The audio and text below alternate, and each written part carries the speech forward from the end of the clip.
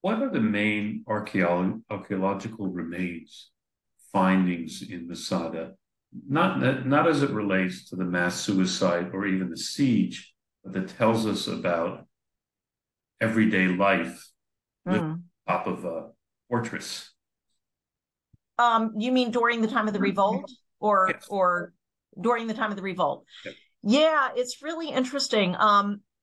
We so archaeologically you can distinguish, Masada is a fairly easy archaeological site in the sense that it's not like a biblical tell with lots and lots and lots of layers that you have to dig through. So it's got a fairly, compact history with fairly discrete phases, right? And two really major phases, right? The time of Herod and then the time of the revolt. So, and most of the remains that we have date to, those two phases. And obviously, the majority of the remains that we have, especially when we're talking not so much about architecture, but about other finds like pottery and, everything else, dates to the very last phase, which is that, dates mainly to the time of the revolt, right? There's also, again, that post revolt, Roman garrison up there. But really, there's a very significant, sort of level of remains from the time of the revolt. And so when Yadin was excavating, he found, all of that evidence. And basically what he found was evidence that hundreds of Jews, we don't know if there were 967, like, that exact figure that Josephus gives, but clearly there were hundreds of Jews, and again, not all rebels, but just all different kinds coming and going, who were crammed into the various rooms around the top of the mountain.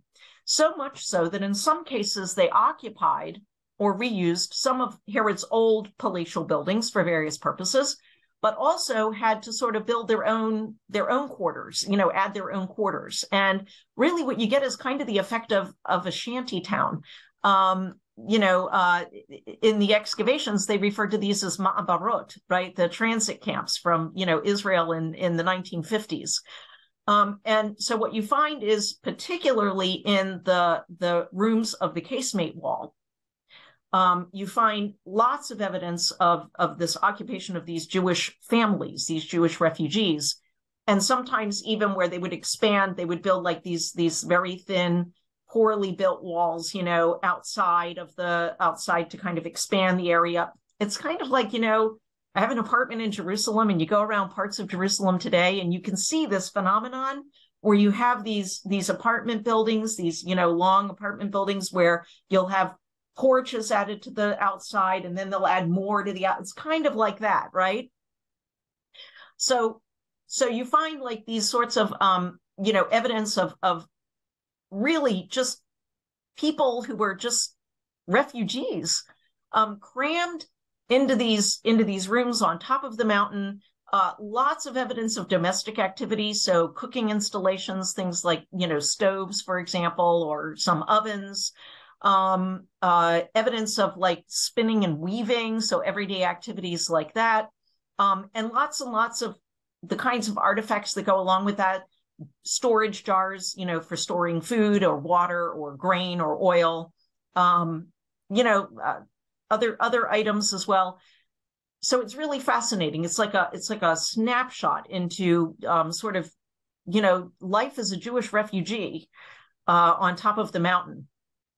And archaeological point of view, religious life for these Oh refugees. yeah. Oh yes, absolutely. And it's clear that these were Jews. First of all, a lot of the ostraca, the ostraca are, written in Hebrew or Aramaic and have Hebrew names. And, so a lot of the times, not always, but, and even some of them, sometimes we have people who are clearly or priests or whatever, but archaeologically, also in terms of artifacts. So we have mikvaot, Jewish ritual baths, on top of Masada. Yadin actually identified two of them that were installed at the time of the revolt.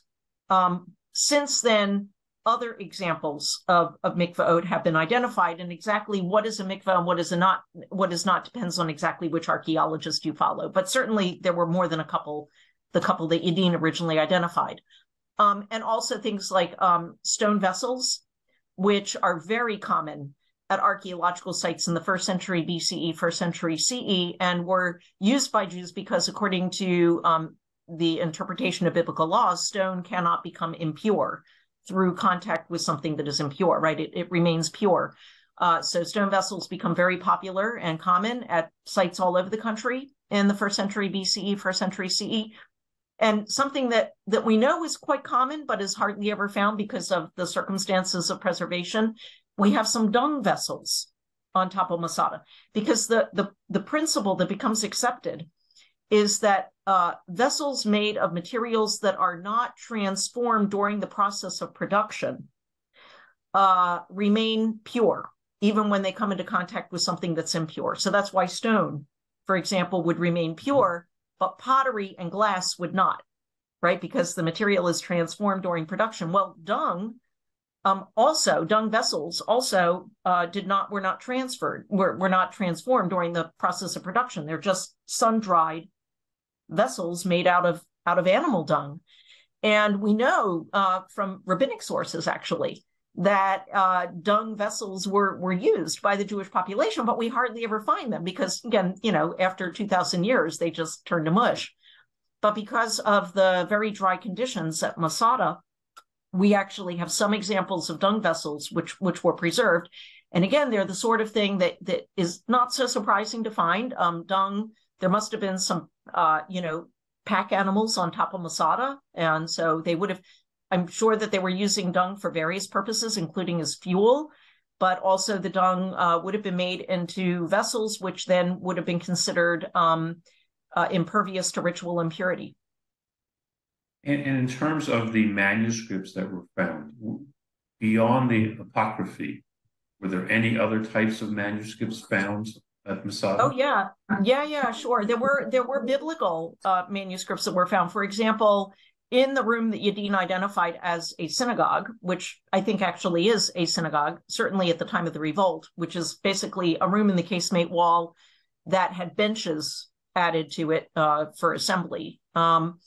In a room at the back of that room, Yadin found a couple of biblical scrolls buried under the floor, which suggests that it was a Geniza. And those biblical scrolls were Deuteronomy and Ezekiel. And then we have other scrolls that were found around the top of Masada. The main group comes from a room called the casemate of the scrolls, which is not far from the synagogue, actually. That probably was a dump from when the Romans took them out and they looted and they dumped stuff. And so that room also had some biblical scrolls, and I don't remember all of them by heart, but it included Genesis, for example, and I don't remember, there were other works among there. So yes, absolutely, we do have copies of biblical scrolls from Masada.